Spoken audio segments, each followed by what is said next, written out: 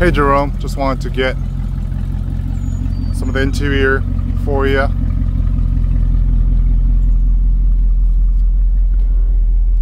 The back seat's not in terrible shape. Obviously it has a lot of wear in it, but it's got some kind of manual as well in here. And then of course the rust here on, this is the rear driver side.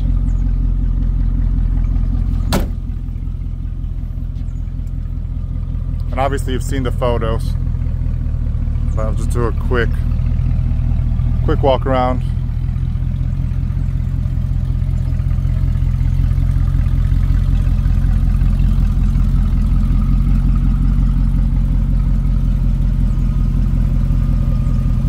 All in all, pretty cool Land Rover, obviously given the year. Rust and stuff like that is clearly present.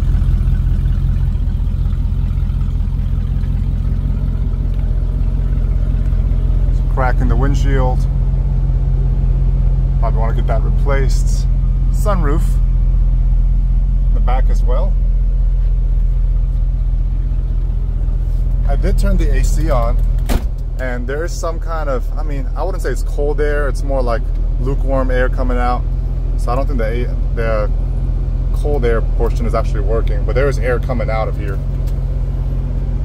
Supposedly there's heated seats as well. Not sure if they work.